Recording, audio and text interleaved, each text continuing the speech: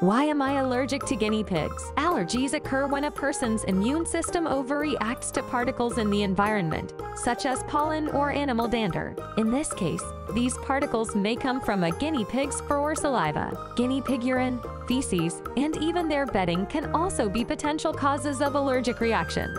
If you are already experiencing allergies to cats or dogs, you may be more likely to develop an allergy to guinea pigs as well. The most common symptoms of a guinea pig allergy include sneezing, coughing, itchy eyes, runny nose, and skin rashes. Read more information by going to the link in the description.